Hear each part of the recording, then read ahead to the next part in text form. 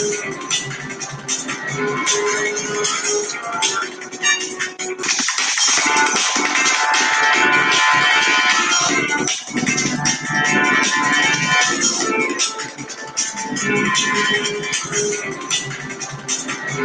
warahmatullahi wabarakatuh, and a very good morning.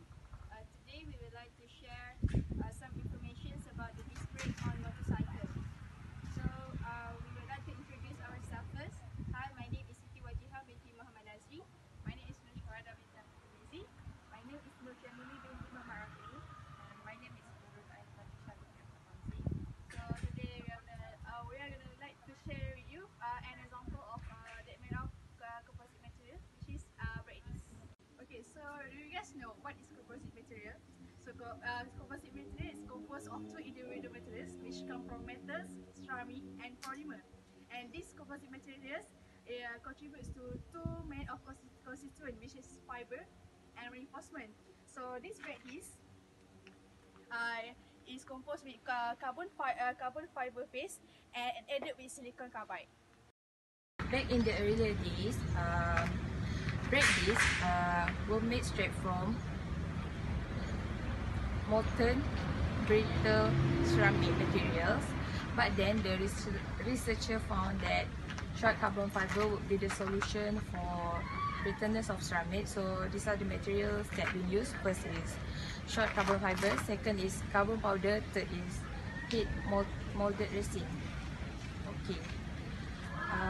After brake disc being shaped by heating, another ceramic material has been added, which is silicon, to harden the brake disc. And then after the silicon being added, it will form silicon carbide.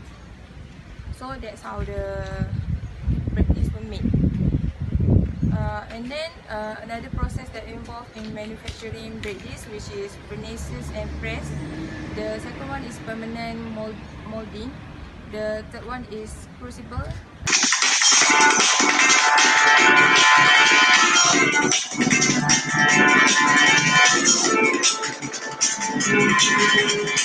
Ceramic matrix composites are used in brake discs because it has desirable characteristics which are suitable for high performance brakes.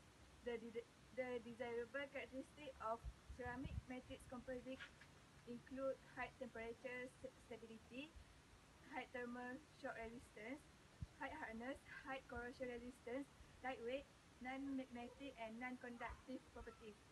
There are many advantages of composite material used in making the disc brakes on motorcycle.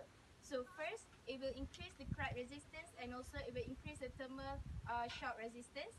Second, it will improve the dynamical of load capability.